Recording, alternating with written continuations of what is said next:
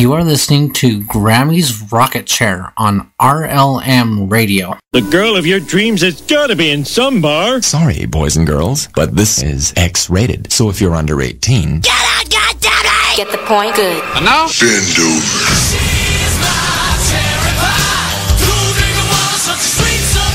Y'all ready for this? I can't wait anymore. I like to watch. Whatever you desire. I know you'll like it. Do it. We do it all night long. And now, your host, Grammy. Oh man, I gotta tell you, that Moosey logged into the RLM chat. Just perfect timing. Because she's feeling hot, hot, hot. And Moose Girl shows up. Talk about hotness. Hot sauce, Miss Moosey. Oh, guess what? Y'all are listening to Grammy's Rocket Chair here on RealLibertyMedia.com. Channel 3. Also on the RLM.xyz. Yeah, RLMradio.xyz. Oh, it's not hot there? Dang, woman, it's 90 and it's gone down out here. Oh, and Flash Nasty's got your hot sauce. I got your hot sauce right here. Oh, damn, Moose. I will trade you. 69 degrees? Holy crap. Want to trade? Oh, let me see. Where do I got to go? Besides crazy. Crazy! I've gone crazy. Yeah, it's because I was playing out in the weeds today. Pulling frickin' bindweed. Whoever brought that shit over. I know they brought it over during the dirty 30s with a dust bowl and hoping to keep from losing so much topsoil, but good Lord almighty, that stuff's got roots that go all the way to hell. Yoinks! I've been, I was out pulling weeds a good share of the day, and I got hot and sweaty, and apparently... By the time I decided, well, one of the contributing factors to why I decided to call it quits on the pulling weeds front was because apparently I had made it on the menu of every damn fly in the county. Apparently, hot and sweaty Grammy smells tasty to flies. Go figure. Ew. Oh well. Let's see. Over here on Twitter, I lost another stalker. Damn it. I'm still over 400 though, so I am an overachiever. Yeah, just in my mind, I am. So hey, but thank you, Barman, for tweeting me out over here on Twitter. Not a whole hell of a lot going on over there today. Yes. Oh, Vinny's here. Vinny. What is that? Top story. Rand Paul blocked in bid to end indefinite detention of Americans. Ah, shock, shock, shock. Feeling shocked, shocked, shocked. Not. Okay, let's see. Over here on this effing site, that Freedom's Network, which, by the way, if you got some spare, just a little bit. I know it's hard to find spare, but if you got some and you want to keep another site that's open, that's free, that helps, people spread the word, come on over to freedomsnetwork.com and donate, please, because if we don't get enough to cover the server fees, it's going down June 23rd. So, thank you, Grimnir, for sharing me over here on this effing site. I also see the lovely Estrella's over here sharing about that young lady over in Palestine, the nurse that was shot by a frickin' sniper, Israeli sniper. Yeah, she had her back turned too. And so, apparently she threatened somebody, or they felt threatened, with her back to them. How arrogant can she be to be going to heal, or try to heal, or at least tend to wounds of those that they'd already picked on? Captain Assholios. Oh, bless her heart. In any case, yes, lovely Estrella. Grimnir is over here. Who else is over here? KD Troxel and Loki Luck, and yours truly. Go figure. Now, over here on Fakey Book, not a whole hell of a lot going on over on Fakey Book either, except for, what's this? Oh, yeah. Darwin has decided that he would like to help. Because I shared this little meme that says, don't lead, 'cause I'll wander off board. Don't follow, 'cause I'll get you lost. Walk beside me and help me cause trouble. There's trouble in front of me and trouble behind, but I have a big bat, and I have trouble in mind. I kind of stole a little bit from Dr. Seuss and tweaked it just a wee bit.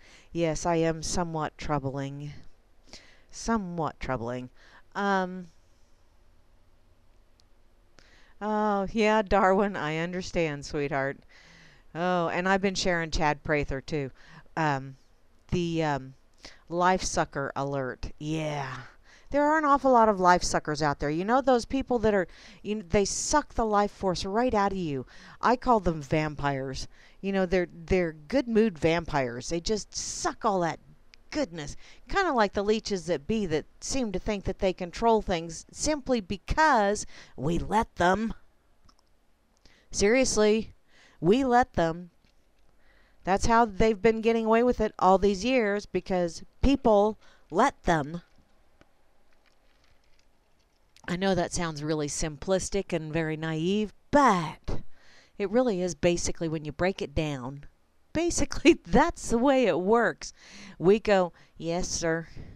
Right away, sir. Just following orders, sir. No. Stop saying sir, because that means slave I remain. Stop saying that. Stop it. Okay, let's see. So I've done the Twitter thing. Should courts make baby mothers show receipts for what they do with child support payments? Ooh, that's a bit of a slippery slope. Just a bit. Okay, I'm going to go ahead and shut that. Over here on Minds, thank you, RLM over here on Minds, for sharing me. I really appreciate that over here. Don't know that there's a whole hell of a lot paying attention. But hey, I've been here 2017, just reminded it. So booyah. Hey there, darling. How you doing this evening? Hope it's not too hot and sticky in your neck of the woods. Be different and always stand out. I am different. Trust me, I am not your normal Grammy. Oh well. And now let's see. I've been to Minds. I've been to Effin Site. I've been to Twitter. Been to Facebook. I guess that means it's time for me to get over to the one place where you need to be if you want to give me static and join in the chat. Come on over to reallibertymedia.com. Click on, think of a nickname, join the chat, give me some shit. All the people in the chat will give it right back to you, and I will too when I eventually see it. But yeah, make it fun. Whip it out. Whip it good.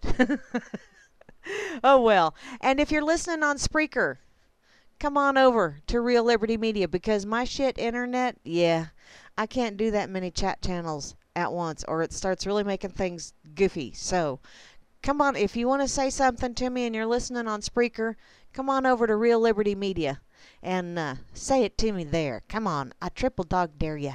In any case, right up top, I see Barman, the most splendiferous bot in the whole wide world. He tweets me, and it was good for me, Barman. Was it good for you? I also see Grimnir, who is the RLM god, and the lovely Moose Girl, who is feeling hot, hot, hot, although she's got quite comfortable temperature going on.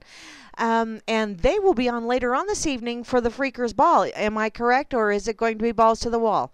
I never know, because Moosey actually has a life away from her home, especially now that her youngins are quote-unquote of age. And so, yeah, she can go and start empty nesting it.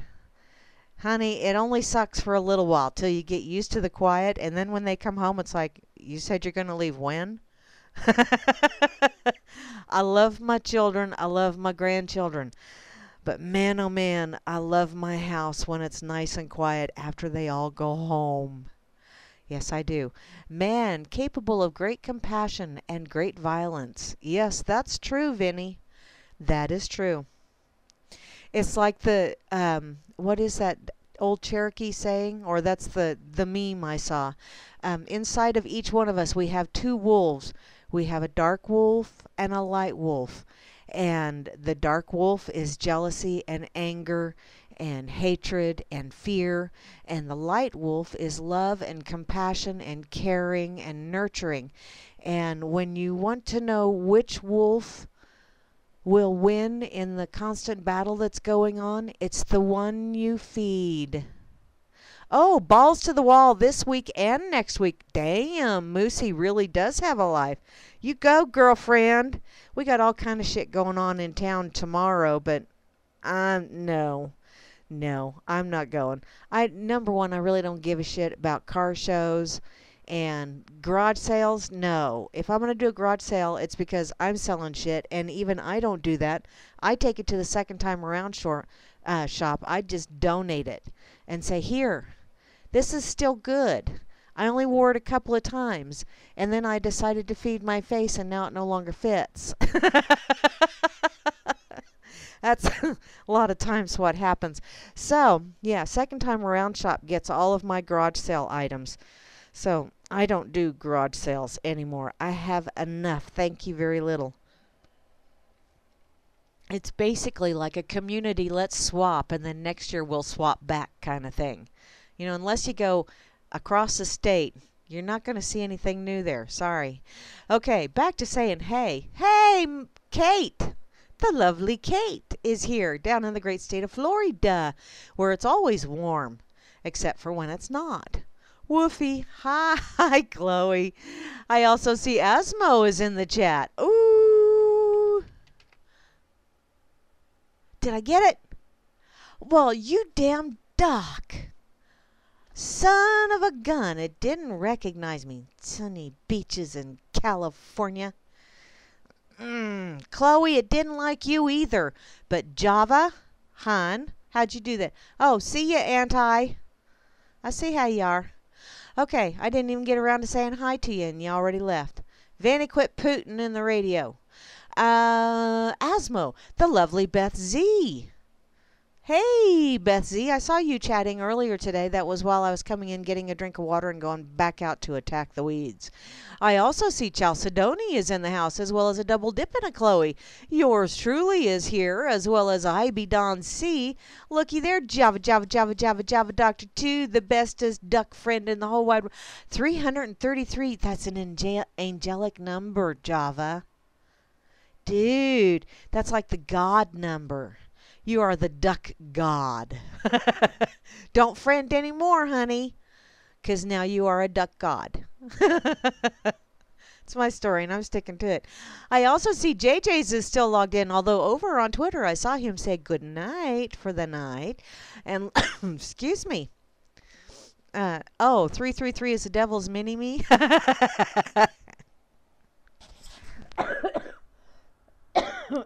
Excuse me, damn it. See, when you're out in the heat and the pollen and your face is down there in the wind, in the weeds and all that shit, you get a little bit of a hacky going on, which is why I'm doing the water. Okay, to carry on. JJ's Juana Taco. Hi, Juana Taco.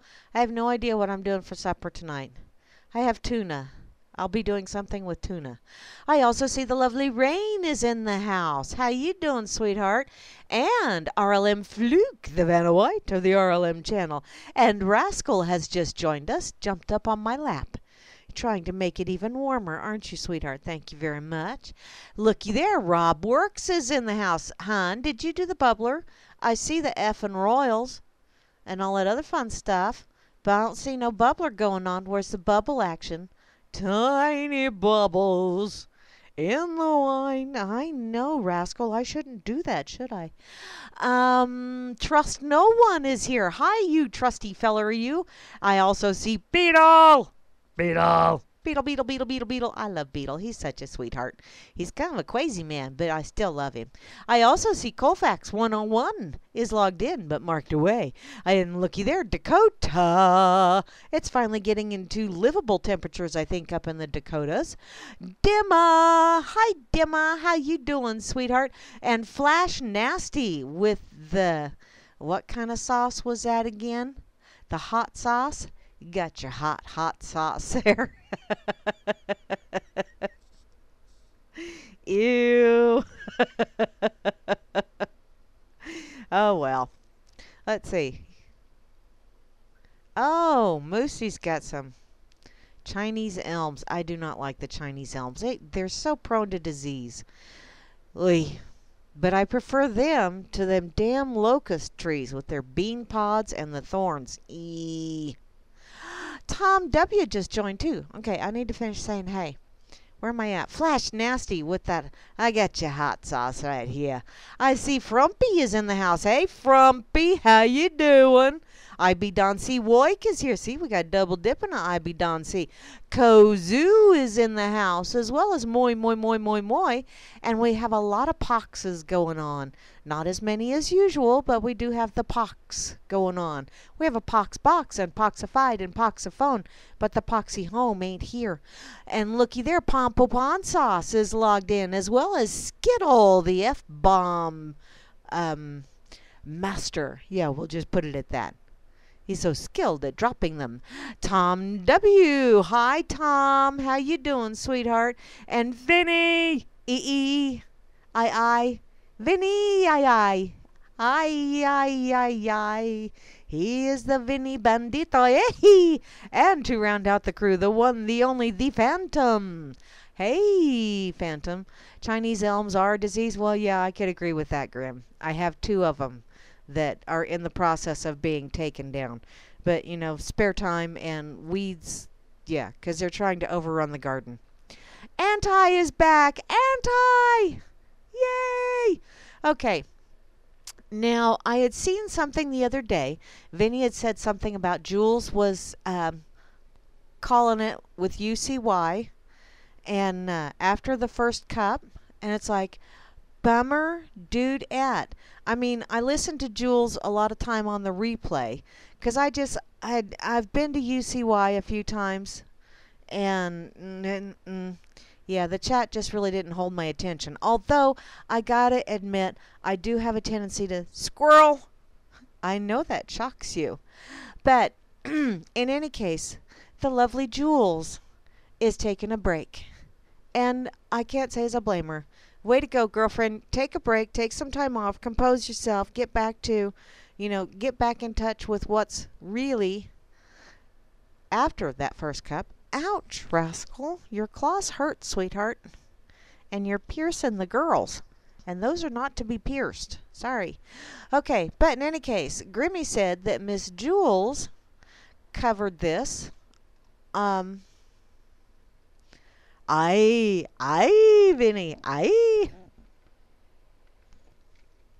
Okay, what movie was that from? I'm trying to... I don't remember. There's a certain movie that's... I'll think of it. It'll be one of them squirrely moments, let me tell you. Okay, what's this? Grimmy just posted a link. What? What's that link? Untitled. Oh, yeah. Yes. What has less value than a penny? Yeah, that same penny tomorrow. And that's why we can't have nice things. Because we keep believing that you have to do the whole monetary exchange bullshit. Because nobody seems to be taught that personal responsibility and taking pride in a job well done isn't enough. You have to have moolah, money, and you have to get ahead, and you have to be rich beyond your wildest dreams, which means that odds are someone else is going to be poor beyond your most vivid imagination. So, in any case, I'm not saying that the rich person caused it, but you can't have one side of a spectrum without having the other. That's why, it's how a spectrum works. You have one end and the other and lots of middle ground. And a lot of us are in that middle ground. And since there's so many of us in that middle ground, why don't we just make it all a middle ground? I know, oh, there I go, talking like a commie.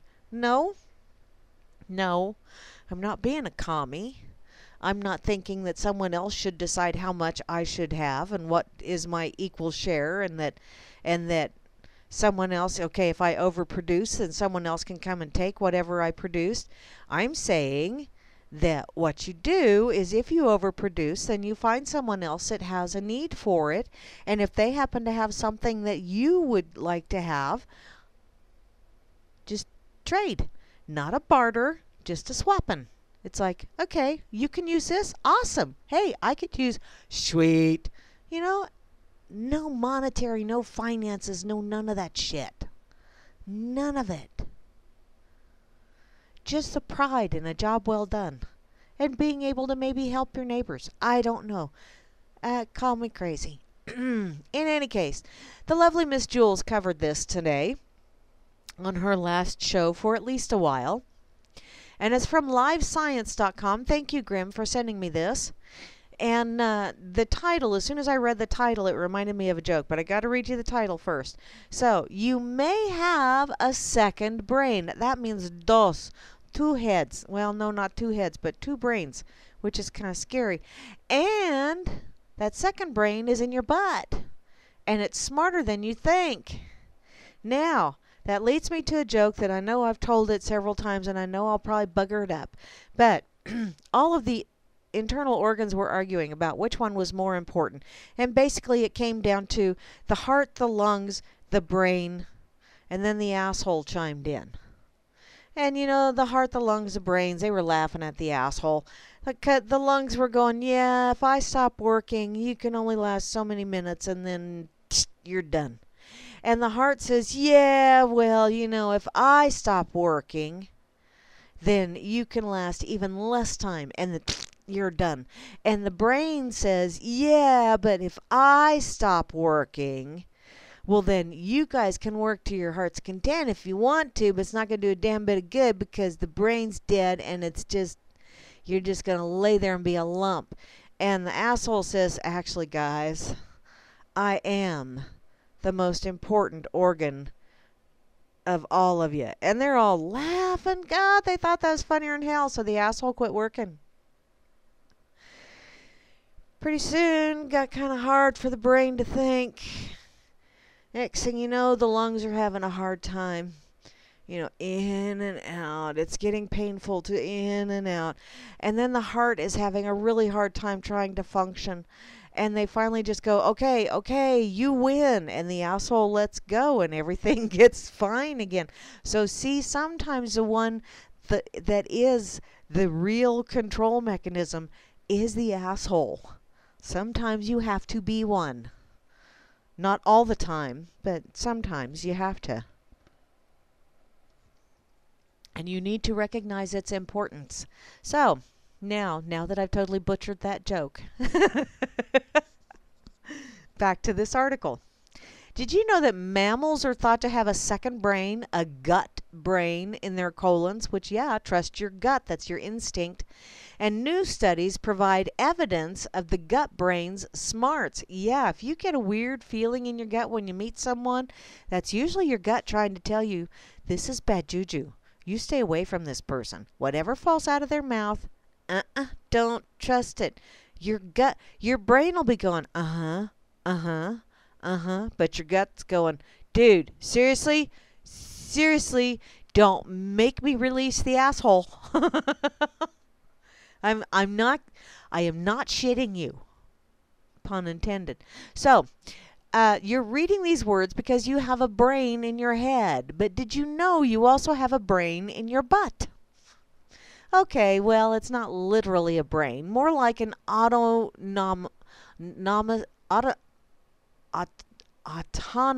There. See, I'll bet Jewel made it through that word a hell of a lot better than I did. It's an autonomous matrix of millions of neurons that can somehow control intestinal muscle movements without any help from your central nervous system. And these neurons don't actually live in your butt, but they do live in your colon or large intestine, you know, that tube-like organ that connects the small intestine to the rectum. How bad was, I don't know, but rectum. And shepherds,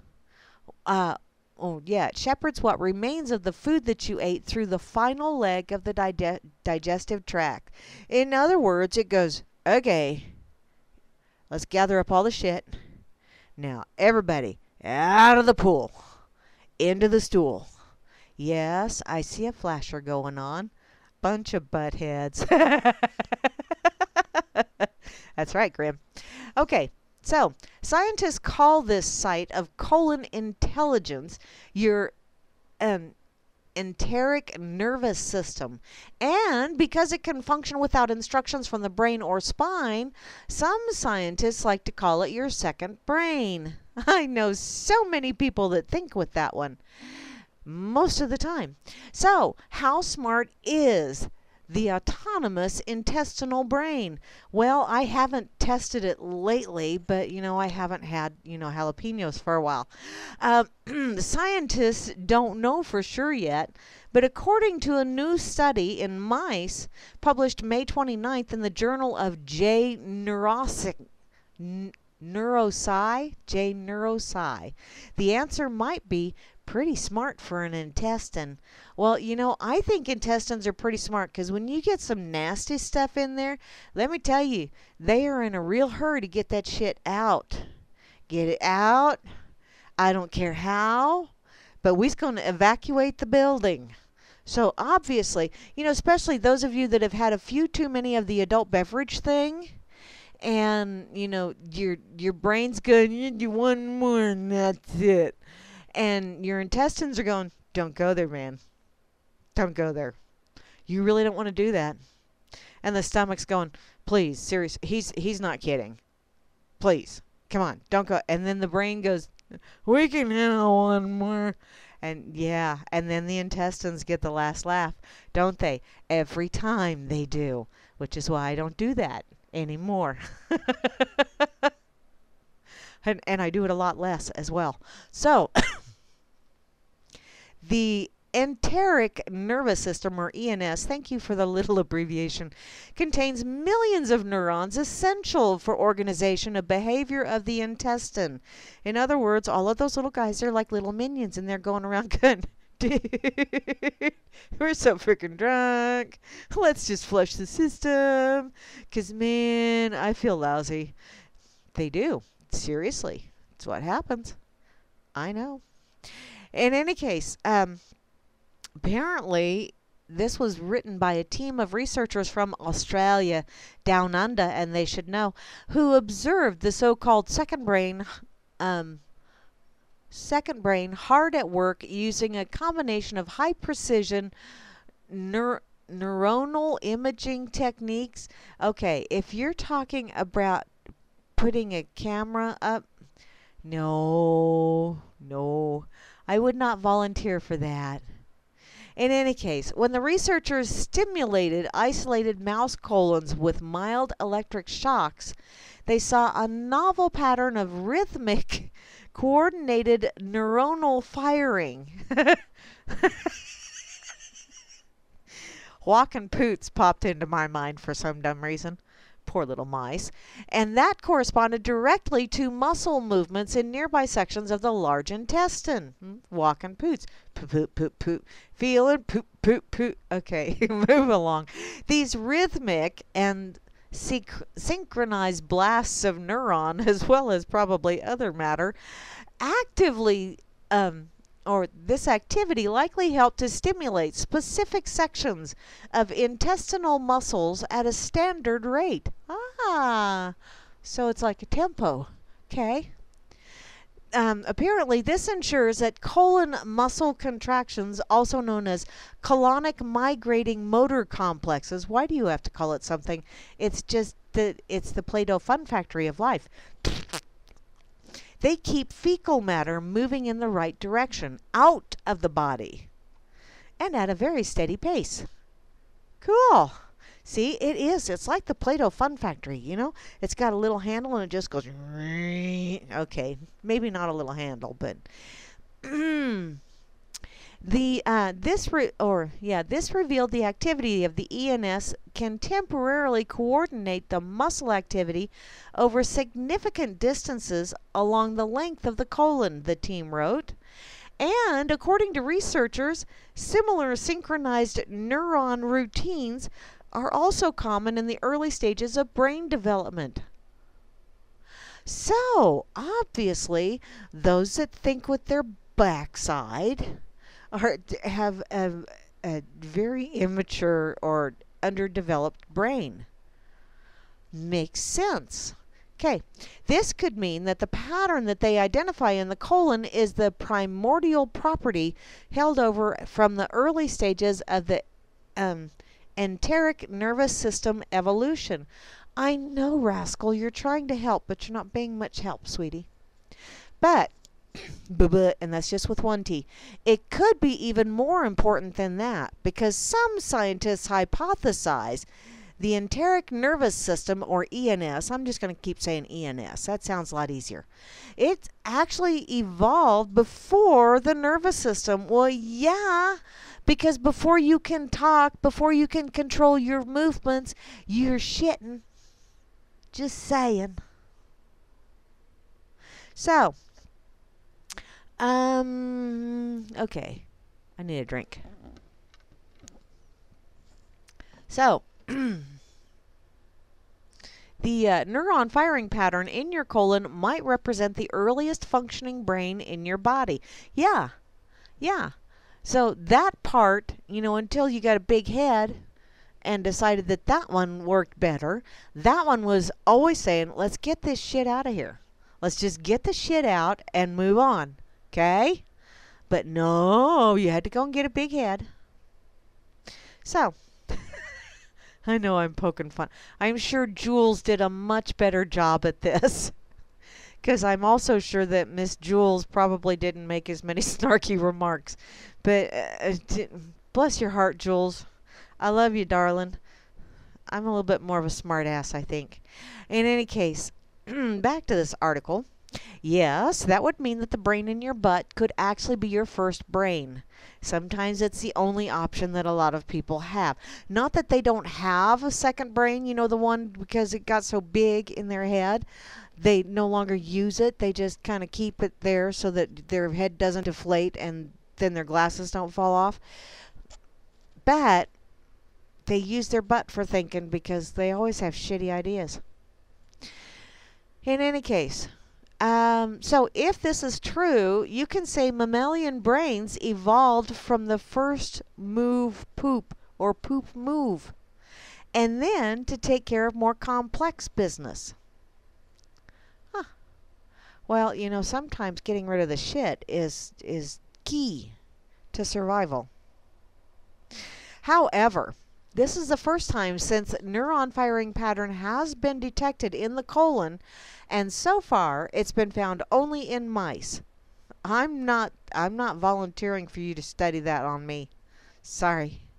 The researchers are confident that their findings could apply to other mammals too, but clearer understanding of the ENS powers in humans will require further study. And lots of serious thinking from both brains.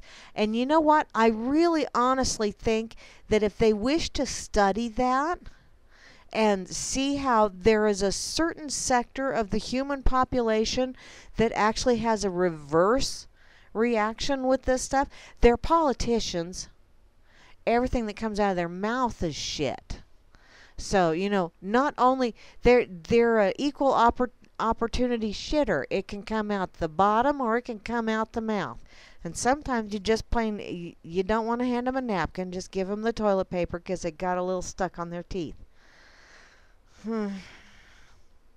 That's just part of being a politician, though. So, okay, what's this? Catching up in the chat. Okay. What? Dope coin back? Coins? Oh, you guys are talking about all of your coins. Drifting troubadours. Sweet. Okay. I'm going to go ahead and put this over on the effing site as well. Just because it is pretty funny. And the guy, the pose of the thinker, do you ever stop to realize that maybe he's got that pose for a reason? He's really thinking.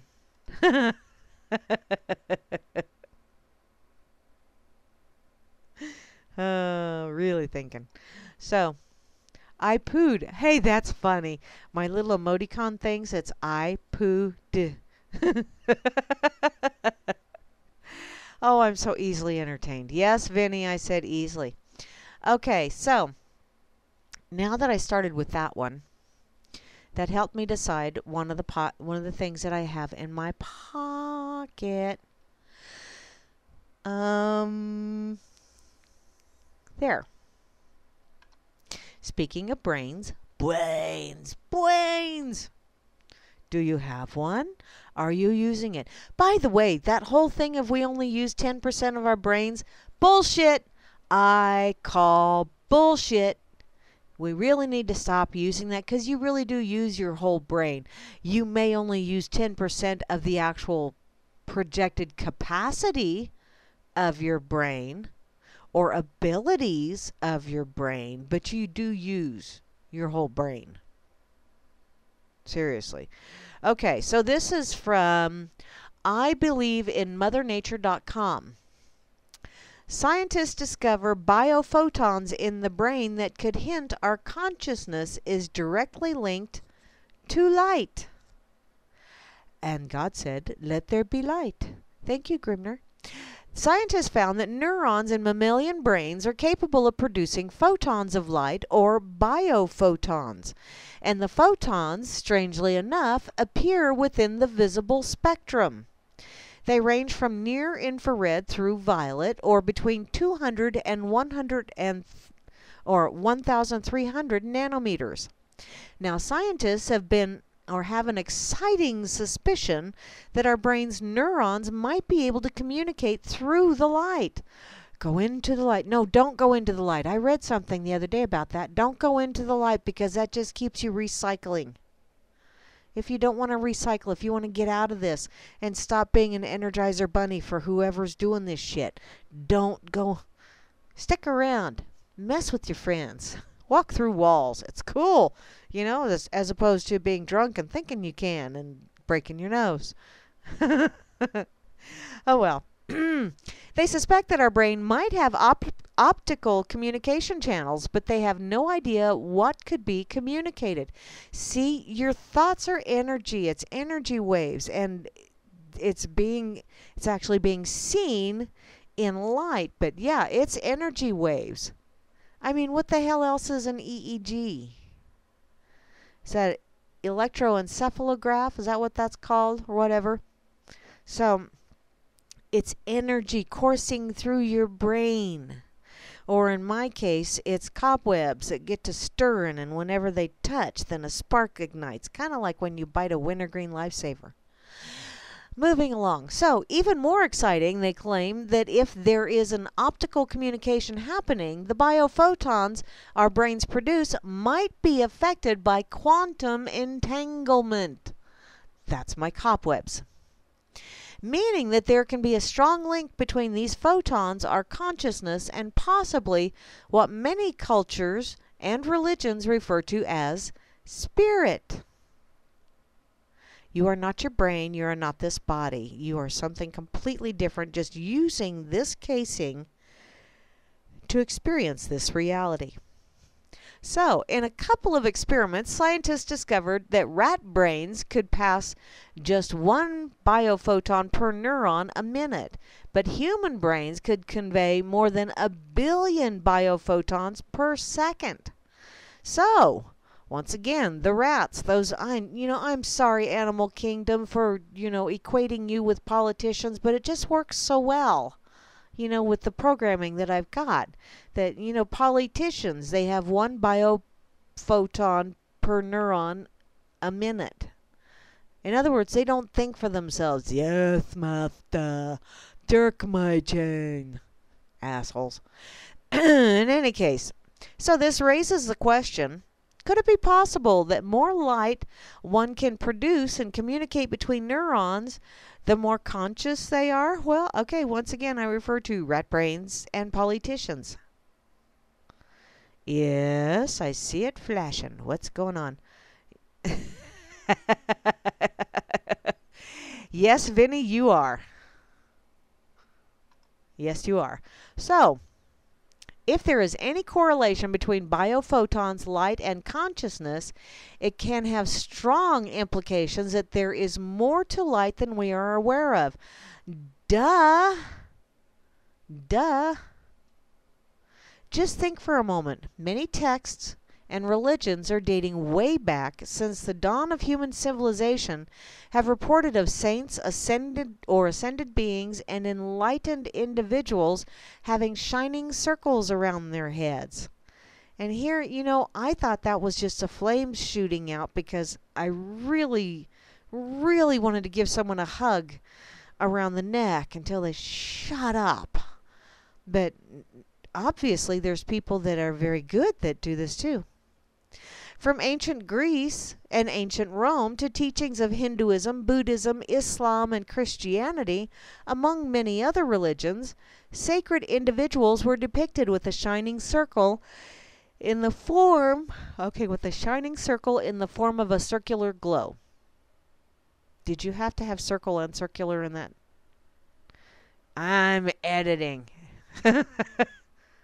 But yeah, they do. They had this, whoa, maybe they are truly enlightened. Maybe they actually are activating a lot more neurons, thinking a little bit higher thoughts than the bulk of humanity. So, if they were as enlightened as they are described, maybe these shining circles was just a result of the higher consciousness they operated with, hence a higher frequency and production of biophotons. And maybe these individuals produced a higher level of biophotons with stronger intensity because of their enlightenment, if there is any correlation between biophotons and consciousness. Or maybe they were just brilliant individuals. Maybe that's why people are called brilliant. Wow, he's really bright. Hey, all kind of things are popping into my wee little mind right now. So even the word enlightenment suggests that this higher consciousness has something to do with light. But one of the most exciting implications the discovery that our brains can produce light gives is that maybe our consciousness and spirit are not contained within our bodies. That's called dreaming, honey, or out-of-body experiences. And you can do that. This implication is completely overlooked by scientists because if by golly, if they can't reproduce it or fudge the numbers, then it ain't real. Oh wait, that's scientism that fudges the numbers. That's right. Okay. So quantum entanglement says that two entangled photons react if one of the photons is affected, no matter where the other photon is in the universe, without any delay. So in other words, thought, if you get very good at it, if you concentrate, if you know how to, your thoughts travel to another individual instantaneously. No more wonky ass shit internet. Cool? That is very cool. So, maybe there is a world that exists within the light, and no matter where you are in the universe, photons can act as portals that enable communication between these two worlds. Maybe our spirit and consciousness communicate with our bodies through this biophotons. And the more light we produce, the more we awaken and embody the wholeness of our consciousness. Or maybe we're just really, really bright. You know, I know some people that are really, really bright that are not exactly the sharpest tool in the shed when it comes to common sense. So, this can explain the phenomenon of why the state of a photon is affected simply by consciously observing it, as it is proven in many quantum experiments, because once you observe it, you affect it. Maybe our observation communicates something through our biophotons with the photon that's being observed in a similar fashion as quantum entanglement. Like the light is just one unified substance that is scattered throughout our universe and affected through each little particle. Now, of course, nothing of this is even close to being a theory, but asking questions and shooting such metaphysical hypotheses might lead us closer to the truth and understanding of what consciousness is, where it comes from, and what are the mysteries that hide within the light. Come into the light. Just don't be blinded by it. There's quite a few people that get blinded by a lot of stuff. That's why you get blindsided. So,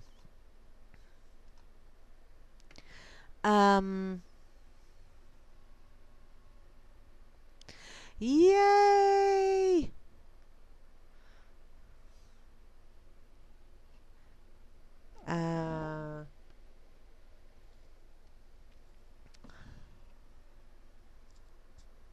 Okay. Put this over on the effing side. I was trying to catch up in the chat too. For those of you that aren't in the chat, sometimes those little pregnant pauses, which are not pregnant, and if they do, that means they're going to create an even bigger pause because it's coming. But it's a big one. Could be scary. Okay, do we have one? Let's do the sparkly one. Do the sparkly guy. There you go. And maybe that one. So easy to do those. Okay. Now that I've done that, you know, we've dealt with the brain on a couple of ways. Now let's look at a few other things that just might, yeah, we'll go to this one. It's from, excuse me, October of 2016. And it's from Dr. Mercola, tapnewswire.com to be precise. To protect your health and vision, stick to incandescent lights. In other words, don't be doing the fluorescents, don't be doing the LEDs. So, and it was written by Dr. Mercola. So, can light affect your health? In this interview, Dr. Alexander Wunsch, a world-class expert on photobiology, shares the hidden dangers of light-emitting diode, or LED, which they do emit radiation, and lighting that most people are completely unaware of. In fact, this could potentially be one of the most important video interviews that this individual has done. And if there is, okay. Yeah, there's a video at the end. I had to scroll. So, okay, it has enormous impacts, not only on preventing blindness as you age, but it is also a pervasive hidden risk factor for sabotaging your health, largely as a result of energy efficiency. There's been a major transition to using LED as a primary indoor light source, and in this regard, it worked like a charm, reducing energy requirements by as much as 95% compared to an incandescent thermal analog source of lighting. However, the heat generated by incandescent light bulbs, which is infrared radiation, is actually beneficial to your health and hence worth the extra cost. So you go stand underneath an incandescent light bulb, you're actually working on giving your body something that makes it feel better. How cool is that? Or at least that's the way I understood this. So, there are more major downsides to LEDs that are not fully appreciated. LED lighting may actually be one of the most important non-native EMF radiation exposures you're exposed to on a daily basis. And if you choose to ignore these new insights, it can have a very serious long-term ramifications. It could lead to age-related macular degeneration, which is the leading cause of blindness in the United States and elsewhere, and other health problems rooted in mitochondrial dysfunction may also be exacerbated. And these run the gamut from metabolic disorder to cancer, which, you know, I really am getting to the point where I don't think there is any real diseases out there. Every damn thing out there that they label as a disease is a symptom. It is a symptom of an internal dis-ease with your body. Your body is needing something, or it's got too much of something in it that is poisoning it. And that is being expressed by the cancer, or the arthritis, or the ulcers, or the bad vision, or what have you. All of those things are just expressions of the dis-ease in the body. And there is no real cure to anything. There are things that help, that aid your body, that feed your body, that fuel your body, so your body can repair itself. So there are no real cures. If there's no real diseases, they're just symptoms, then all this other shit is not a cure. It's just nutrition, proper nutrition, proper supplements, proper fuel for your body to repair itself and fix its own damage. Hey, that's kind of a cool way of looking at it. And you can tell the FDA to kiss some my grits, because I'm not curing nothing. I am just giving my body the proper fuel to repair itself. So, what is light? Unlike the brain one, the definition of light as applied to artificial light sources is rather distinct. Visible light is only between 400 nanometers and 780 nanometers. But light is actually more than just what your eye can perceive. And goes on to explain, when we look at sunlight, we have a much broader spectral range, from somewhere around 300 nanometers to 2,000 nanometers or so. For our energy efficiency calculation, it makes a big difference if we're talking about this broad natural range, or if we're talking about vision performance. The definition that we are only looking at the visible part of the spectrum, which was given in the 1930s.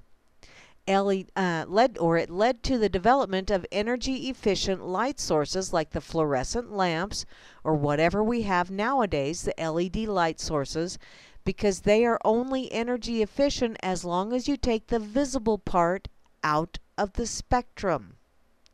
For example, lamps providing phototherapy with red light can be used in medical therapy to increase blood circulation. And this is a part that we are taking away as long as we only look at the visible part. Physicists think that infrared radiation is just thermal waste, but from the viewpoint of a physician, this is absolutely not true. In the last 30 years, there have been hundreds of scientific papers published on the benefits and the beneficial aspects of a certain part in the spectrum, which is called near-infrared or infrared A. So, what makes near-infrared so special? It's special. Well, you cannot feel near-infrared as heat, and you cannot see it. But it has a major beneficial impact in terms of health. Near-infrared is what's missing in non-thermal artificial light sources like LED. And there's also a difference between analog and digital forms of light sources. And this difference is another part of the complexity. In essence, there are two separate but related issues: the analog versus digital light source problem and the spectral wavelength differences.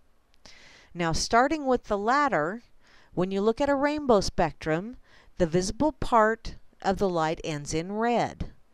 Infrared A, or near infrared, is the beginning of the invisible light spectrum following red. This in turn is followed by infrared B, or mid-infrared, and infrared C, which is far infrared. While they cannot be seen with the human eye, the mid and far range can be felt as heat. And this does not apply to infrared A. However, it has a wavelength between 700 and 1500 nanometers. So, here you only have very low absorption by water molecules, and this is the reason why radiation has a very high transmittance, Wunsch says. In other words, it penetrates very deeply into your tissue, so the energy distributes in a large tissue volume. This near-infrared A is not heating up the tissue, so you will not feel directly any effect of heat. This significantly changes when we increase the wavelength, let's say, to 2000 nanometers. Here we're in infrared B range, and this already is felt as heat. And from 3000 nanometers onto the longer wavelengths, we have almost full absorption, mainly by water molecule, and this is felt as heat. So, near-infrared is critical for mitochondrial and eye health. The near-infrared ranges affects your health in a number of important ways. It helps prime the cells in your retina for repair and regeneration. And since LEDs have virtually no infrared and an excess of blue that generates reactive oxygen species, or ROS, this explains why LEDs are so harmful for your eyes and overall health. Now, chromophores, or molecules that absorb light. And there's an optical tissue window that ranges from 600 to 1400 nanometers, which means it is almost completely covered by the infrared A part of the spectrum. This optical tissue window allows the radiation to penetrate several centimeters, or at least an inch or more, into the tissue.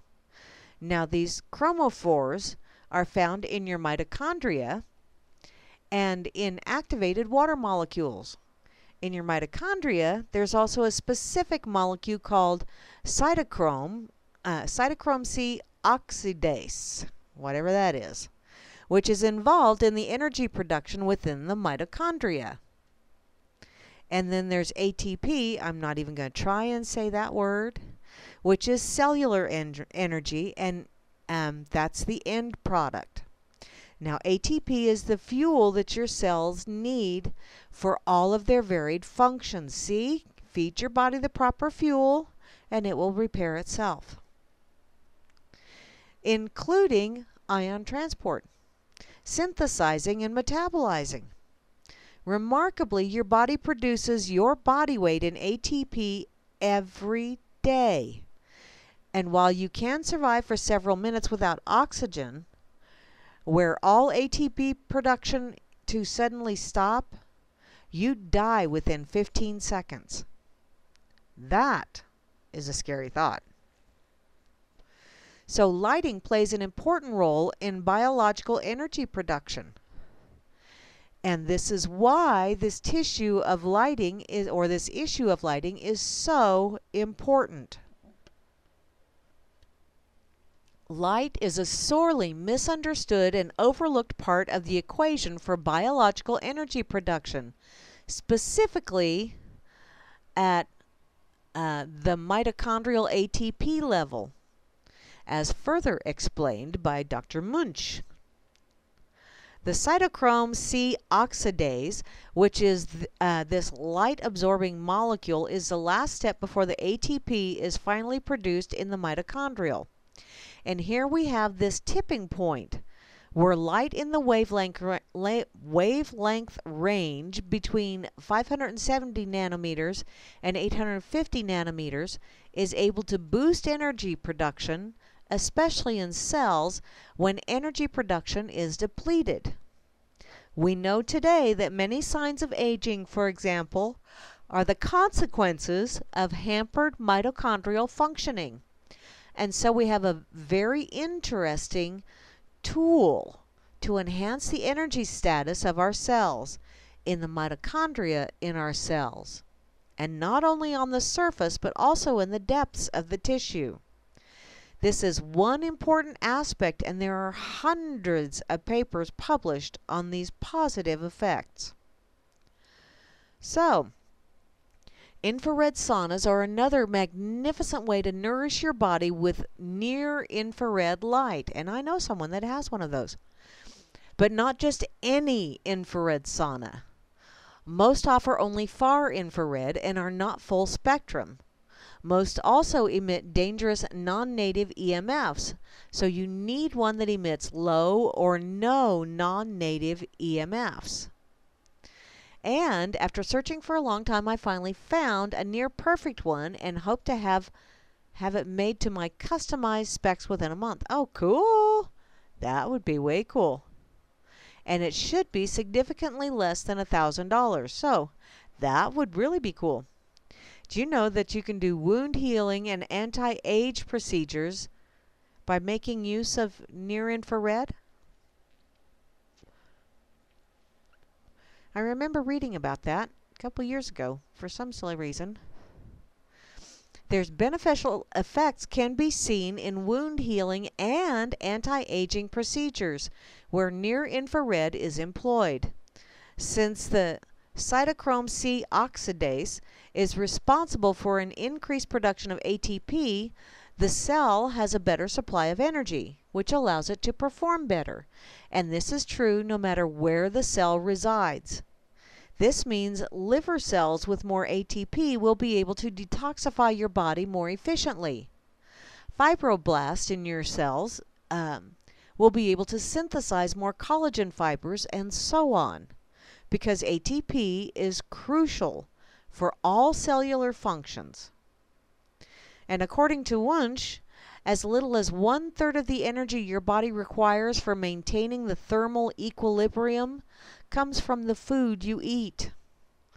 The electrons transferred from the food, primarily the fats and the carbohydrates, are ultimately transferred to oxygen and generate ATP.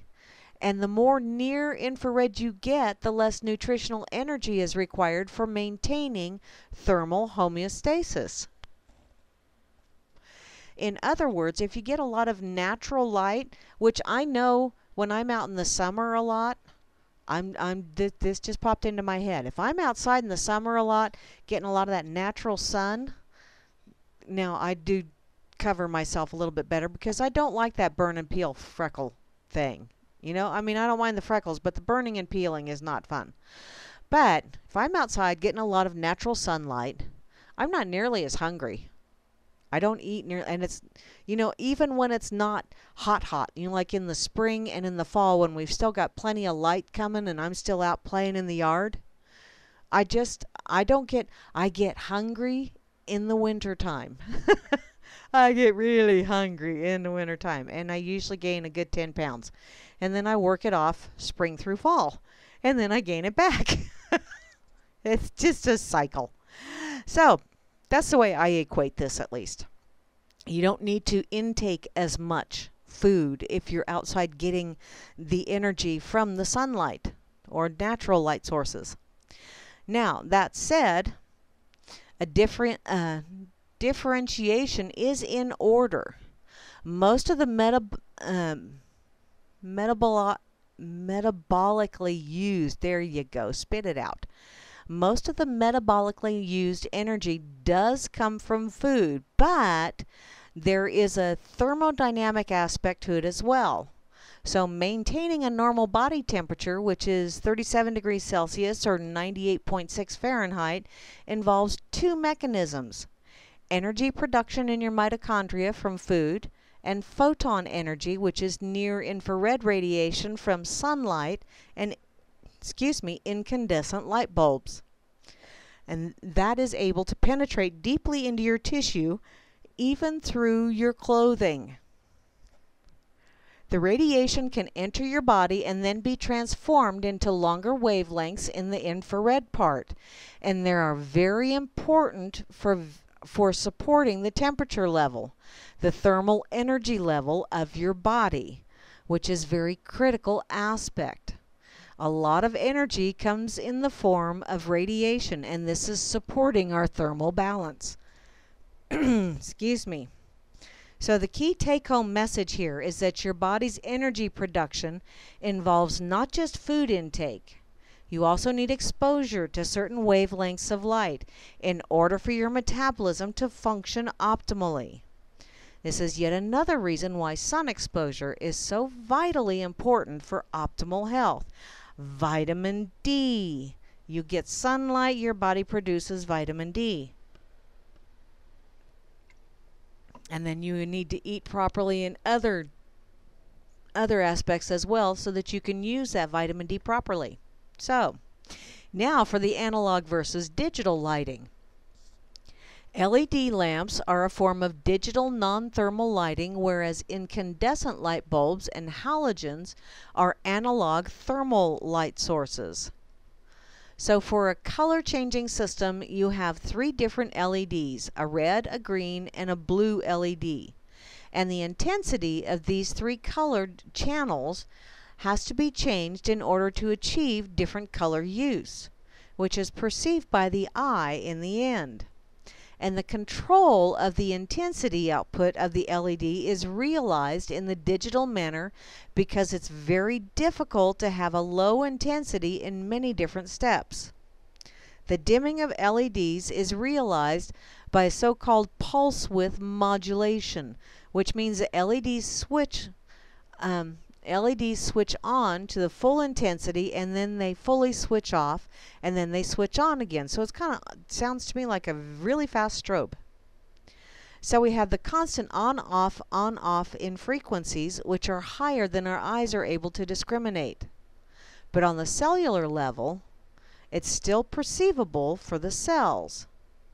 And this causes a flicker, which is not perceivable for, let's say, 90% of the population, but it's still biologically active. And flicker is something that is very harmful for your biology. Yeah, I don't think I can't stand to be in a room with a strobe for more than a couple minutes, because, yeah, messes with my brain, let me tell you. So, you've likely experienced this if you're old enough to recall the older TVs that had the very visible, intense flicker. Yeah, I remember those. And modern flat screens do not have the perceptible flicker, but they are still switching on and off. And scientists are now trying to develop systems capable of transmitting information via high-frequency flicker in the LED lighting to replace the wireless LAN system. It doesn't sound good. Yeah, and Dr. Wunsch says this is a very bad idea, at least from the health perspective. But it's science, and they want to find out, and they're going to find out on you, because, well, you're such a good little guinea pig. Goes on to say that he calls these LEDs Trojan horses because they appear so practical to us. They appear to have so many advantages. They save energy, are solid state, and very robust. We must invite them into our homes, but we are not aware that they have many stealth, health-robbing properties, which are harmful to your biology, harmful to your mental health, harmful to your retinal health, and also harmful to your hormonal and endocrine health. Unfortunately, the use of LEDs has been mandated by federal policy in both the U.S. and much of Europe in an attempt to conserve energy. While inarguably effective in that regard, the biological impact of these bulbs has been completely ignored, and by mandating them, options have been restricted. Now, I have one LED light in my house. One. And it was like, oh, well. And actually, it's a little hallway light that doesn't get turned on very often. But from what I understand, even not being turned on, they still... And I know this because I had it in another light fixture that had one of those lighted light switches. And when you turned it off, it still had a glow to it. And it was like, that ain't right. So I took it out of that fixture and put it in the hallway that did not have the lighted switch, and it doesn't glow. But I'll bet you it's still got, I bet you, because I'm suspicious like that. Now for understanding the dangers of LEDs. They can harm your health. That's begin with. Okay. LEDs can harm your health. Begins with the recognition that light emitted from an LED bulb is of a different quality than the natural light source. Normally, a natural light source is a black body radiator that gives off all kinds of wavelengths in a more or less continuous manner. LEDs are fluorescent lamps consisting of blue LED, a driver LED, and a fluorescent sheet that covers the blue LED, transforming part of the bulb light, blue light, into longer wavelengths, thereby creating a yellowish light. Now the yellowish light from the fluorescent layers combines together with the residual blue light to a kind of whitish light, and a large portion of which is an aggressive blue light. Now, blue has the highest energy in the visible part of the spectrum and infuses the production of ROS, which is oxidative stress. I need a drink. A blue light special. It's really special. The blue light causes ROS in your tissues, and this stress needs to be balanced with near-infrared that is not present in LEDs. We need even more regeneration from blue light, but the regenerative part of the spectrum is not found in the blue in the short wavelength part. It's found in the long wavelength part, in the red and near-infrared. So tissue regeneration and tissue repair results from wavelengths that are not present in an LED spectrum. We have increased stress on short wavelength parts, and we have reduced regeneration and repair on the long wavelength parts. This is the primary problem. We don't have this kind of light quality in nature. This has consequences. The stress has consequences in the retina, and it has consequences in our endocrine system. So, you probably know by now that blue light in an evening reduces melatonin production in the pineal gland, but you also have cells in your retina that are responsible for producing melatonin in order to regenerate the retina during the night. Now, if you use LED lights after sunset, you reduce the regenerative and restoring capacities of your eyes. Needless to say, with less regeneration, you end up with degeneration. And in this case, the degeneration can lead to AMD, which is the macular degeneration, which is the primary cause of blindness among the elderly. However, this is that most fail to appreciate LED light exposure that is not balanced with full sunlight loaded with red parts of the spectrum is always damaging to your body, just more so at night. So to summarize, the main problem with LEDs is the fact that they emit primarily blue wavelengths and lack the counterbalancing healing and regenerative near-infrared frequencies. They have very little red in them and no infrared, which is the wavelength required for repair and regeneration. So when you use these aggressive lower frequencies, blue light, it creates ROS. And when generated in excess, it causes damage.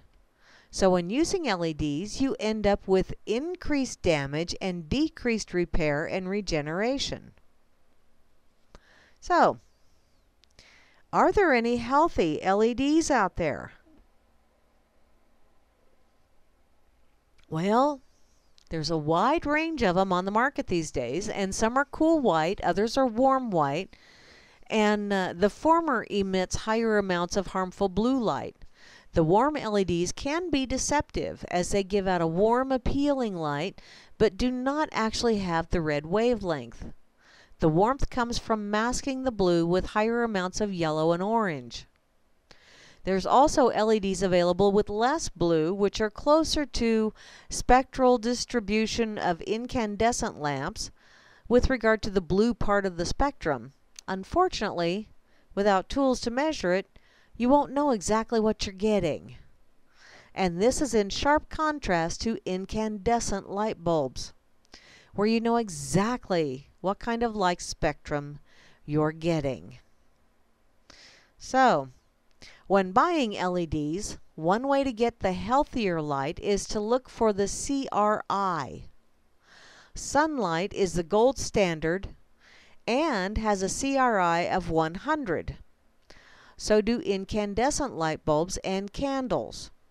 So what you're looking for is a light that has an R9, which is full red spectrum, and CRI of about 97, which is the closest you'll ever get to a natural light with an LED.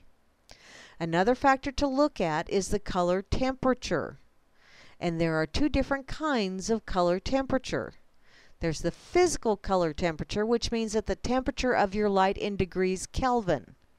And this applies to sunlight, candlelight, incandescent light lamp, and halogens. What this means is that the source itself is as hot to the touch as the color temperature given. Now the sun, for example, which has a color temperature of 5,500 Kelvin, has a temperature of 5,500 Kelvin at its surface. Were you to actually touch the sun? No thanks. Stay a healthy distance. Incandescent lamps have a maximum 3,000 Kelvin, as the filament would melt if the temperature got any higher. Now, correlated color temperature, this measurement tells you how the light source appears to the human eye. In other words, it's a comparative measurement. And the correlated color temperature of 2,700 Kelvin means that it looks the same as a natural light with a physical color temperature of 2,700 Kelvin. Problem here is that while the light looks the same as natural light, it does not actually have the same quality. And your body, on the cellular level, is not fooled by what your eyes sees.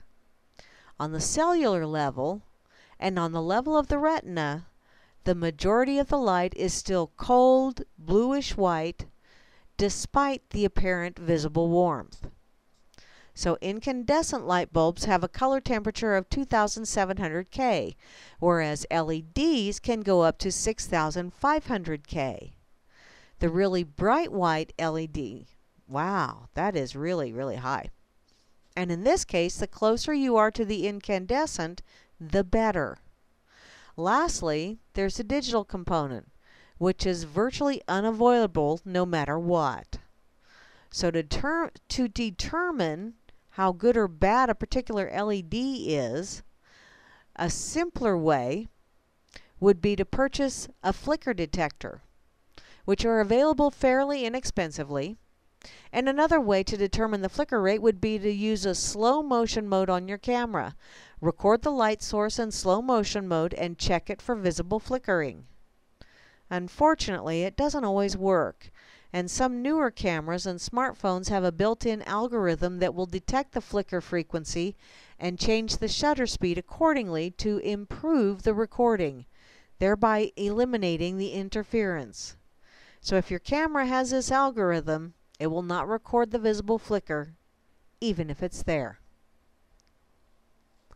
So, healthier solutions? Well, I like being on the cutting edge of technology, and I quickly switched out all of my incandescent bulbs for LED lighting, and I now realize the enormity of my mistake.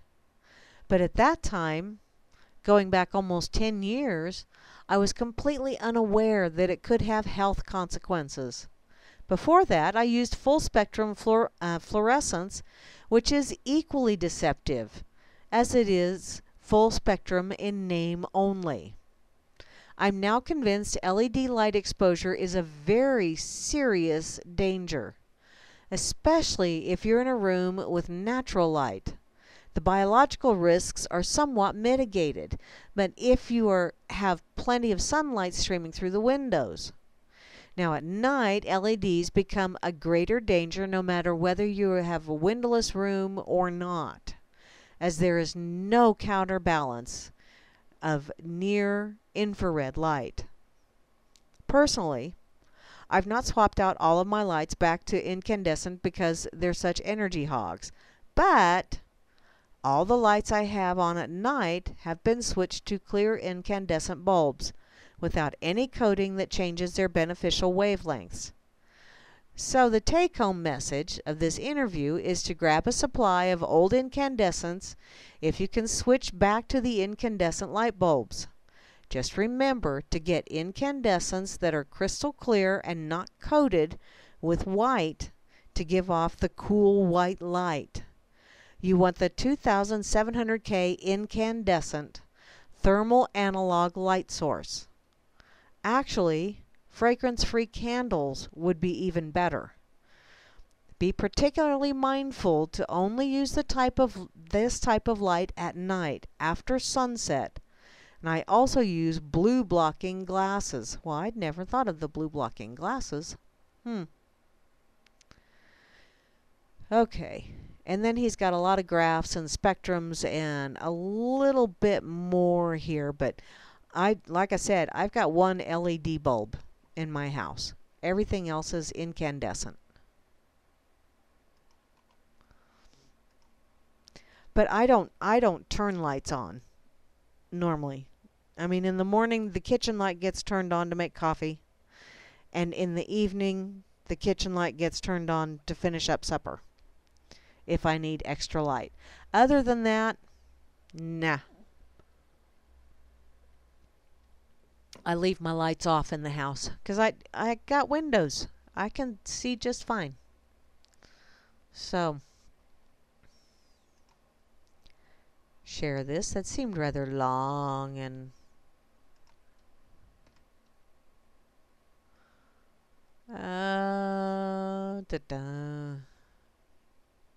Anti-quit again. Moosey left. Gosh darn it.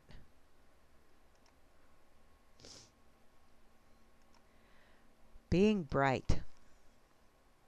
All kind of brightness tonight. And speaking of brightness, it's about that time. I need to go check out the pig. See what them bright fellers are doing. Lord only knows what those two are up to. Okay, let me see if I can find a bright bulb.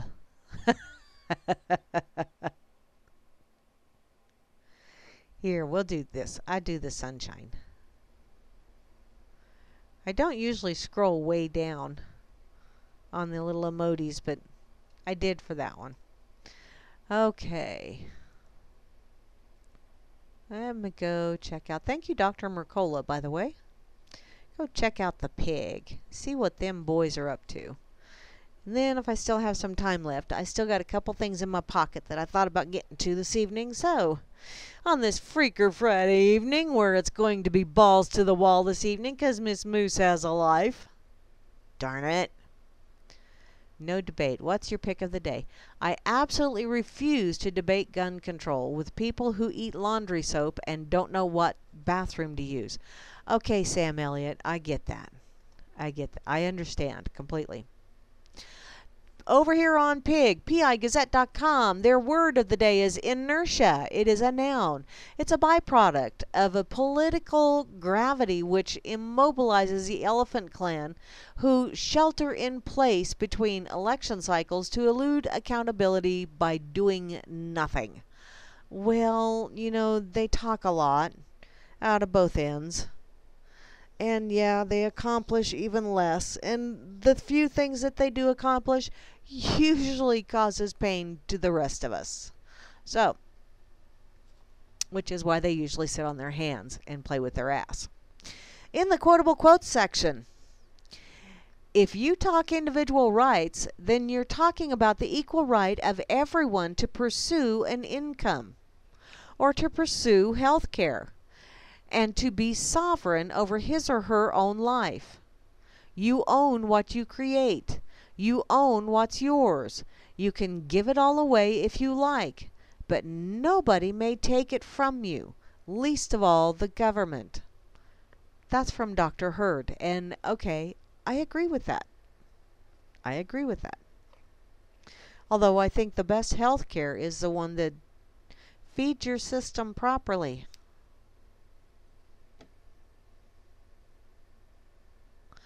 Okay, in the tasty tidbits, aphorisms. APHORISMS. Apparently it's a short, pointed sentence that expresses a wise or clever observation or a general truth. So, number 1. The nicest thing about the future is that it always starts tomorrow. Yeah. Number 2. Money will buy a fine dog, but only kindness will make him wag his tail. Yes, that is true. Number 3. If you don't have a sense of humor, you probably don't have any sense at all. I know some people like that. They have fewer sense than a skunk, and a skunk only has one, and it's bad. Number 4, seat belts are not as confining as wheelchairs. And yet, I do not think they should be mandated. It's called personal responsibility. Number 5, a good time to keep your mouth shut is when you're in deep water. Yeah, get that. Number 6, how come it takes so little time for a child who is afraid of the dark to become a teenager who wants to stay out all night? Oh, it's because when you're having fun, time really flies. And then when they become teenager, it just drags. Because you're such a drag. Number 7, business conventions are important because they demonstrate how many people a company can operate without. Wow, if that ain't true, I don't know what the hell. Man, that really is true. Number 8, why is it that at class reunions you feel younger than everyone else looks? Excuse me. Oh. I actually went to my class reunion last October, and I can relate to that. Number 9, stroke a cat and you will have a permanent job. That's the truth. By God, my cats know. One pet, and it's like, oh, now you started, now you are my slave. Number 10, no one has more driving ambition than the teenage boy who wants to buy a car. That may have been true back when you had to earn the money to buy a car. Nowadays, I don't know how it works. And number 11, there are no new sins. The old ones just get more publicity. Yeah, I like that.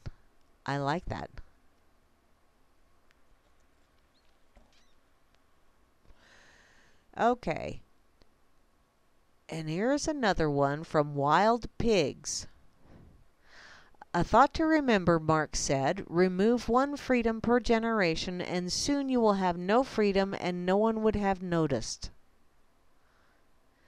There was a chemistry professor in a large college that had some exchange students in the class. One day, while the class was in the lab, the professor noticed one young man, an exchange student, who kept rubbing his back and stretching as if his back hurt. The professor asked him what was the matter, and the student told him that he had a bullet lodged in his back. He had been shot while fighting communists in his native country who were trying to overthrow his country's government and install a new communist regime.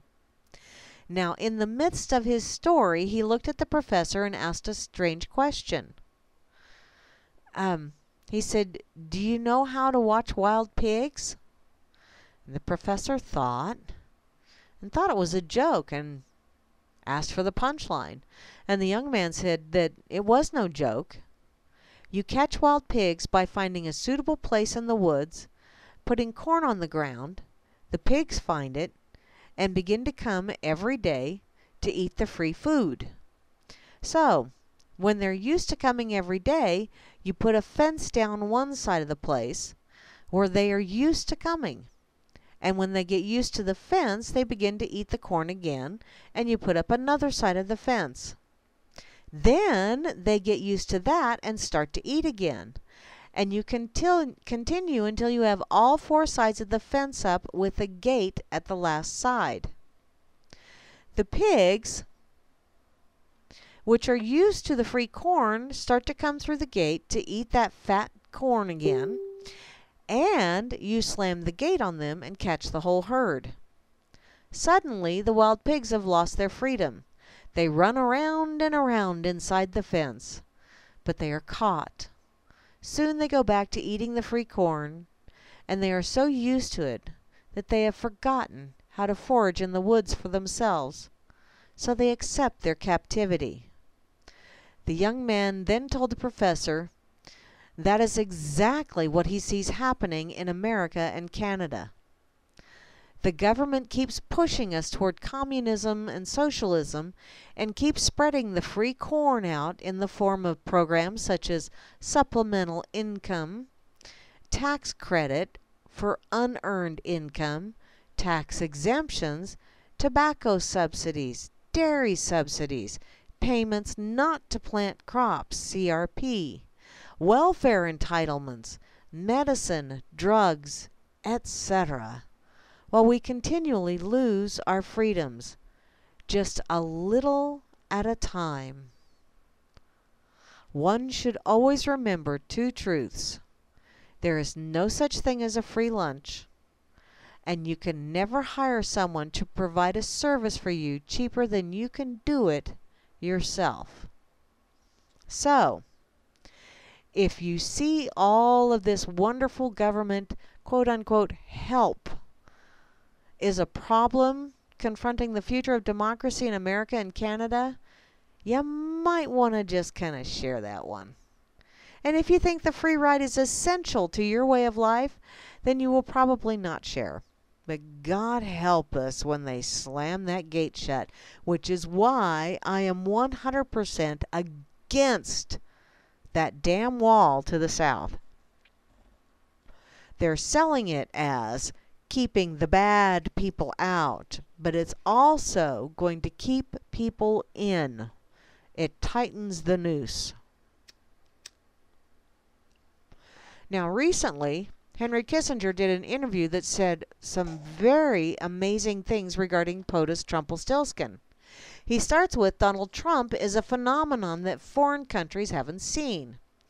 The former Secretary of State, Henry Kissinger, gives us a new understanding of POTUS Trumpelstiltskin's foreign policy and predicts its success. Liberals, and all those who favor shitlery, will never admit it. They will never admit that he is one true leader. This is coming from Kissinger, mind you. The man is doing changes that like never before and does all of it for the sake of this nation's people. After 8 years of tyranny, we finally see a difference. Okay, Kissinger was butt buddies with Dangleberry too. Don't forget that. Kissinger knows it, and he continues with, every country now has to consider two things. One, their perception that the previous POTUS, or the outgoing POTUS, basically withdrew America from international politics, so that they had to make their own assessment of their necessities. And secondly, that there is a new POTUS who's asking a lot of unfamiliar questions. And because of the combination of the partial vacuum and the new questions, one could imagine that something remarkable and new emerges out of it. Then Kissinger puts it bluntly. Trumpelstiltskin puts America and its people first. Yeah, kissy baby. This is why people love him, and this is why he will remain in charge for so long. There is not a single thing wrong with him, and people need to open their eyes. Okay, you really need to be concerned if Kissinger is going to bat for Trumpelstiltskin. Something fishy is going on.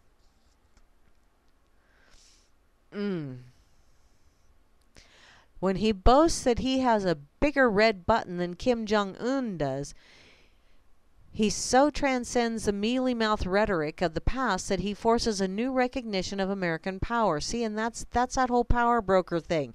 The bully on the block bullshit. We don't want that. Kissinger once wrote, "The weak grow strong by effrontery, okay? And the strong grow weak through inhibition." No sentence better captures the U.S.-North Korea relationship. Trumples is discarding the inhibitions and calling the bluff on North Korea's bombacity, if you will. His point is that the contrast of American retreat under Dangleberry and its new assertion of power under Trumpelstiltskin creates a new dynamic that every one of our allies and our enemies must consider. In other words, lots of bluff and bluster going on, and nobody's figured out if he's bluffing or not. Our allies grew complacent with Dangleberry's passivity, which, yeah, except for when he was bombing the shit out of people, and now are fearful due to Trumple's activism, and they must balance the two in developing their policies. They realize that the old assumptions catalyzed by Bush 43's preoccupation with Iraq and Dangleberry's refusal to lead are obsolete. So, Trumples is forcing a new calculus with a new power behind American interests. Oh, that's as scary as hell. Those here and abroad who rode the old apple cart worry about its being toppled, which I would love to see that apple cart toppled. I would love to see that happen. There's a lot of people that need to roll. But, as Kissinger states, Trumples is one true leader in world affairs, and he is forcing policy changes that put America first. That, yeah, right. It's Kissinger, mind you. Can't trust that man for nothing. The evil is just oozing out of his pores. But thanks, guys, for sharing that one here. Now, for this date in history. The 8th of June, 452. We're going way back in time. A man with chronic unresolved issues with damn near everybody, Attila the Hun, spends quality time in Italy, brings army with him. Damn tourists. Yeah, that damn Attila. This date in history, the 8th of June, 570, in Mecca. The world's oldest running joke, Islam, the religion of peace, rears its jihadikazi head for the first time. Never got past that does not play well with others problem. And lastly, this date in history, the 8th of June, 1936. Some rat bastard perverts technology by inventing the parking meter. That is a rat bastard. Most definitely. Most definitely. They've also got a rather interesting top story over here.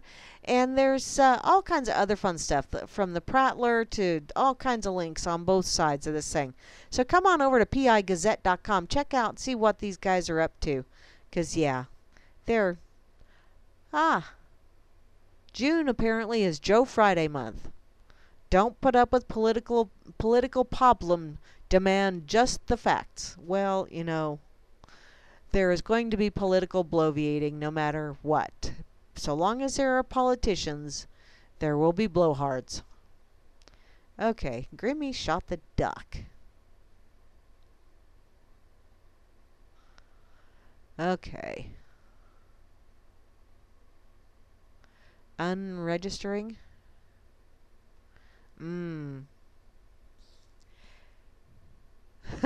Yeah, Grimmy. Hey, baby, check out my big... Yeah, no, I don't want to check out nobody's big red button. That just sounds gross. Sounds like an infection. Don't want to go there. Okay, I got a few minutes left, so let's go back to my pocket. I do have a couple other things I want to get to here. So, do I want to do... Yeah... I've got a couple of them here that I'll probably just share. One of them is from healthnutnews.com. A CBC holistic doctor is under investigation for speaking out about vaccinations. And I've got another one here. Cancer researcher says she was threatened over apricot seeds and apple seeds because they have vitamin B17 in them. And actually, when you eat an apple, eat the core and all. Make sure you bite the seeds. I know they're not really tasty, but you need that vitamin B17 that's inside of those apple seeds. Wash your apple good, though. You need to wash it good. I suggest using hydrogen peroxide for washing it and soapy water. You know, do the hydrogen peroxide first and then do your soapy water. I do that with my apples. But I want to go to Jordan Peterson. Just because. I kind of like Jordan Peterson. What's that? 50 years later. Oh! NSA keeps details of Israel's USS Liberty attack secret. Ah, yeah, I saw something about that the other day. About the USS Liberty. I'm going to have to, I'll send Porcus a message about that. Let him know he's fallen asleep on the job. Actually, it's Hambo's lovely bride that a lot of times comes up with that. But I don't converse with her that often. But I can send Porcus a message and tell him, dude, yeah, this date in history, 50 years ago, the USS Liberty was attacked by Israel. And LBJ didn't do nothing. Didn't do nothing. Because LBJ was a weenus. Okay, back to this. From the LATimes.com. Hate on Jordan Peterson all you want, but he's tapping into frustration that feminists should not ignore.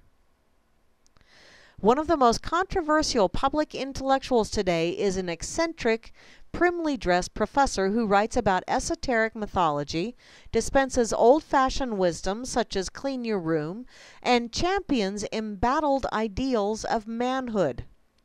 Dr. Jordan Peterson, University of Toronto psychologist and best-selling author and YouTube star, has been hailed by some as a messenger of hope for young men perplexed by cultural upheaval, and denounced by others as a charlatan preaching patriarchy and fascism.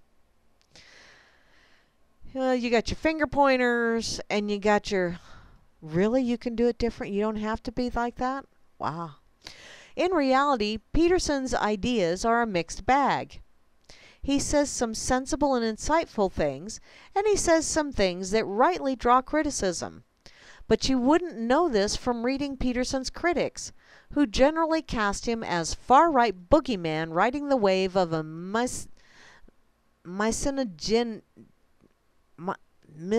but whatever, backlash. Misogynistic. There you go. I knew I would get it spit out eventually. Yeah. And that's a mistake. For all his flaws, Peterson is tapping into a very real frustration. More than half a century after the modern feminist revolution began in the 60s, we have yet to figure out new roles for partnership between men and women. Well, you know, partnership is everyone helps out where it's needed. Period. That's what real partnership is. You don't one-up each other. You don't go, that's your job and that's your job. A real partnership is if something needs done, you jump in and you tend to it. If you can't do it, then you ask the other one if they will help you.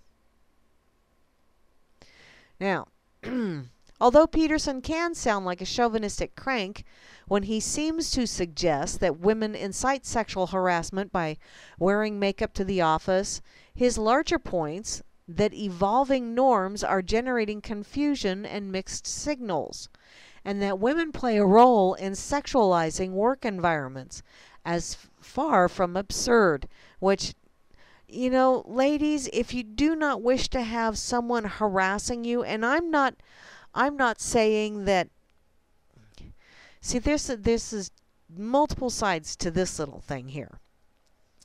But if you really don't want to have someone harassing you about your legs or your short skirt or something like that, stop wearing it to the frickin' office. There is, proper work attire. Unless you work somewhere where that is part of the uniform. But if you're going to go dressing to where you got the girls hanging out and your butt cheeks all but hanging out, and then you call someone else out for saying, "You look good today." Excuse me? Excuse me. If you do not wish someone to comment on your appearance, do not dress in a manner that is going to draw attention to your appearance. Hey, that just really pisses me off. All these women that go, "Well, he sexually harassed me. He said I look good. That outfit looks good on you. That's what he said to me." That's sexual harassment. No, it's not. No, it's not. It's someone paying you a compliment, you nitwit. And if you do not wish to be paid compliments, put on a frickin' potato sack. Oy. This goes on to say, now consider, we rejected traditional sexist proprieties that forbade coarse language in front of the ladies, yet a man can now be fired for telling a crude joke that offends a female coworker.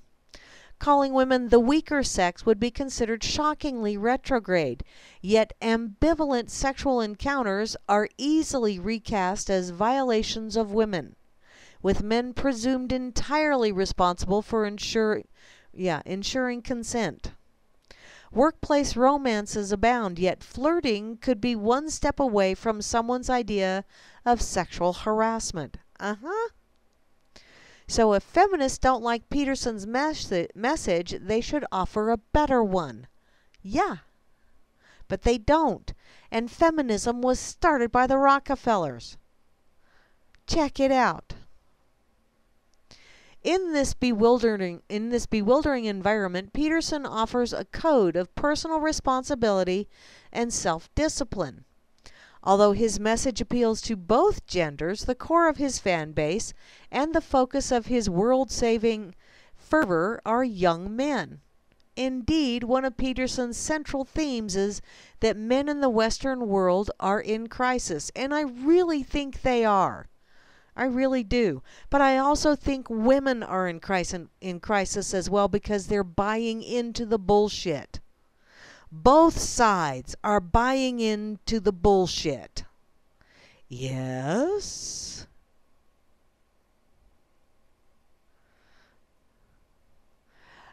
Grim, it depends on if she wants to sleep with you or not.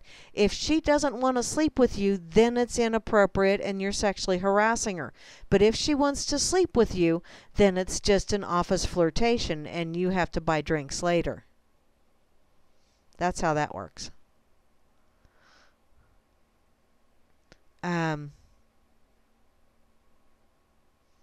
Yeah.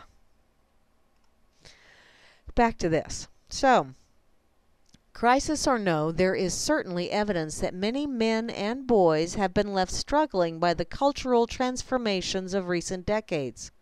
In 2013, MIT study titled Wayward Sons, it notes that boys are more likely than girls to be negatively affected by parental divorce, that young men are less likely to go to college or even complete high school, and that working class men are more likely than working class women to be left behind by economic shifts, and that those who lose out in the labor market are likely to face poor prospects for marriage and fatherhood. Peterson sees a feminist assault on masculinity as a major culprit. And it's feminism. It's an ism. Yes. Smurf.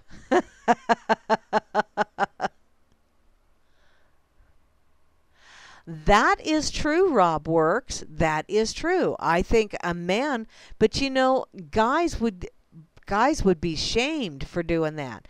But I think men need to start doing that. I really do. I think men need to start filing sexual harassment complaints against women. and say, I'm sorry, but she is making the work environment entirely too uncomfortable with her low-cut blouse and her short skirt.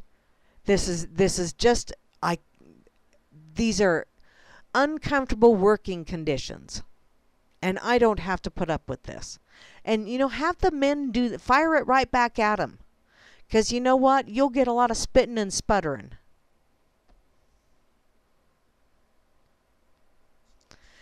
Yeah, Grammy, I know. Working class. In any case, Peterson does see the feminist assault on masculinity as a major culprit, although that is much too simplistic an explanation. It's also true that in its current form, feminism certainly isn't helping. How about humanism? Get rid of the feminism and manism or malinism or whatever the hell the ism it is. I don't know. I don't care. Wait a minute. Hey, no, I'm not telling you. Despite the occasional lip service to the idea that feminism can liberate men too from patriarchal confines, most feminist discourse spends far more time bashing men for trivial transgressions. Yeah. Trivial. Like, I got an emotional boo-boo. Treat me like an equal. Oh, yeah. Really? I'll treat you as an equal when you start behaving like an equal. When you start demanding that someone must be punished because you have an emotional boo-boo, you need to grow the fuck up. There's your F-bomb for the night. The fact that the word masculinity so often appears next to the word toxic says a lot about this cultural movement. So does the proliferation of neologisms, whatever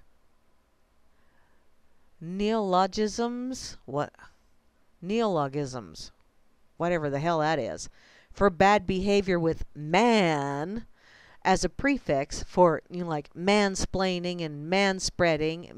Meanwhile, male trousers are met with, what about the men's mockery? So just look at the debate about Peterson.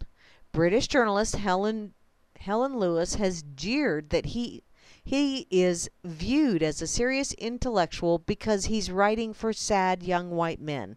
And their problems are, real problems. No, he's writing for humans, you stupid B.A. Peterson doesn't necessarily offer good solutions. His constructive advice comes with some dubious traditionalist baggage. So, healthy women, he writes in his book 12 Rules of Life, who want a man, healthy women, he writes in his book 12 Rules of Life, want men who outclass them in intelligence, dominance, and status. I think healthy women want men that are equal, or are good sparring partners, if you will, if you're wanting to discuss things. I know I prefer someone that's got some brains to him. Though he has said that both sexes must adapt to a new world in which women have freedom and autonomy. And he sometimes appears to pander to nostalgia for a world in which men were men and women were housewives. How about we just have men are men and women are women and just call it good? And if the woman wants to stay home and take care of the kids, fine. If the daddy wants to stay home and take care of the kids, fine. Not a problem. Sharing of responsibilities. Actually saves you money when you think about all of the extra expenses of having two family heads working, and commuting and child care and all of the other expenses in that. If you actually put a pencil to it, you're better off with only one person working. Put a pencil to it. You'd be surprised. Especially when it comes down to tax time. Oh well. She goes on to say, these contradictions, along with Peterson's penchant for woolly language, are partly responsible for the confusion around what he really believes. But his detractors often go out of their way to put a sinister spin on his comments rather than understand the need he is meeting. For all its successes, contemporary feminism's main message to men is not one of equal partnership. Rather, it's repent, abase yourself, and be an obedient feminist ally. And we still won't trust you. It's no wonder Peterson has found an eager audience in this climate. If feminists don't like his message, they really should offer a better one. That was written by Kathy Young, who is a contributing editor at Reason magazine. So, y'all been listening to Grammy's Rocket Chair here on RealLibertyMedia.com, channel 3. What? What if the kids want you to leave them the fuck alone? Well, yeah. And yeah, Rob, I get that, man. That mansplaining works as well. Misogynist and misogyny. Thank you. A machismo. Yeah, I'm reading the chat. In any case, be sure to stick around because Grimmy's going to be on later with Balls to the Wall here on this Freaker Friday evening. Then no Dork Table tomorrow. Dork Table is on hiatus for a while. And Chloe's having a shot of Patron. Chloe! Share with the rest of the class. Brat.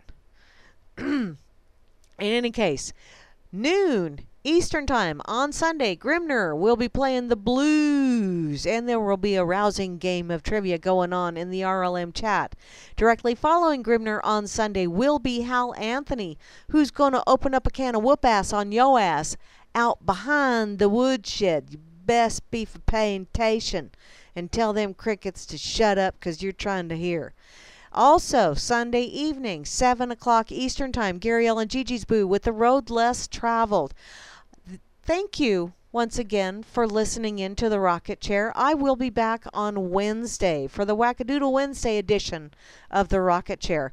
But until then, y'all have an absolutely amazing weekend, and I will catch up with y'all later on. But I think I am gonna, it's cooled down a bit. I'm going to step outside for a bit, get me some more of that natural sunlight. So please remember, I truly do love you all. And I wish you all enough. Good night.